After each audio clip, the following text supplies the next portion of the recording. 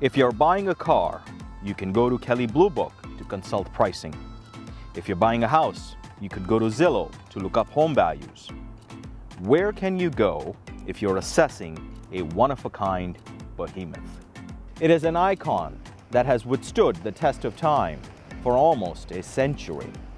It is an engineering muse that represents the new American West. Let's see what the Golden Gate Bridge is worth.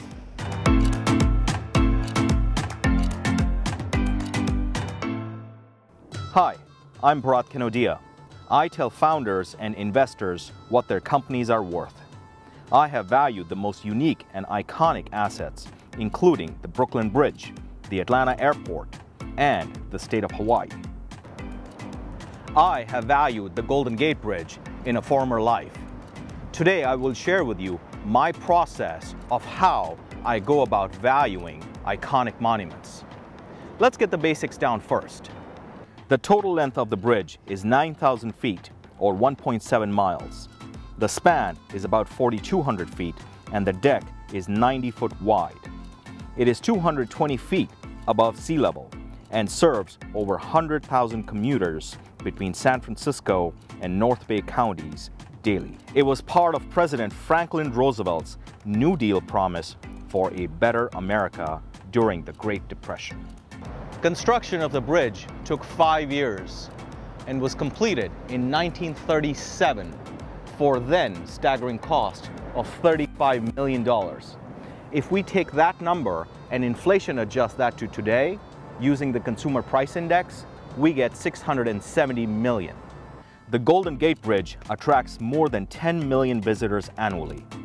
Visitors translate into revenue, and revenue translates to value. Its annual revenue is $145 million. The Golden Gate Bridge District spends $85 million in annual maintenance, turning a healthy profit of $60 million.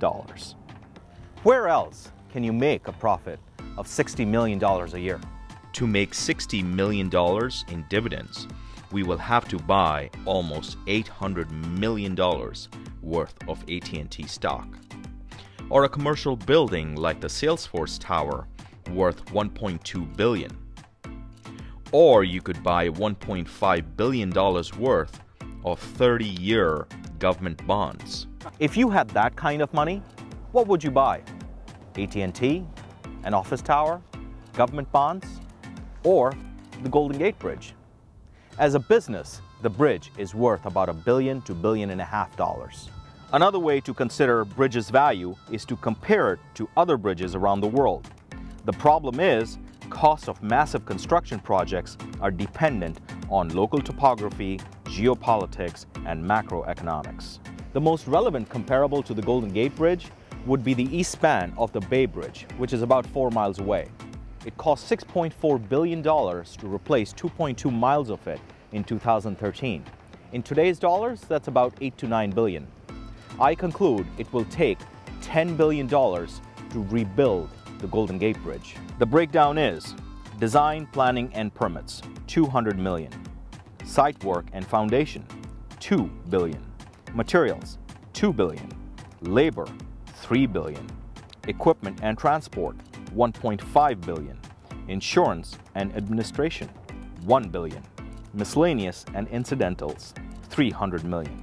The people who would rebuild the Golden Gate Bridge are no less than frontline soldiers.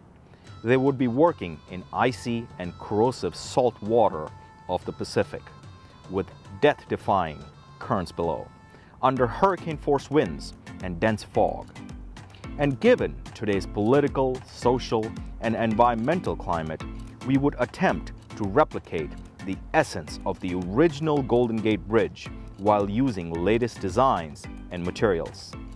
All factors adding to its mystique and unforgiving conditions. Great monuments like the Empire State Building, the Great Wall of China, and St. Peter's Basilica are both functional and symbolic.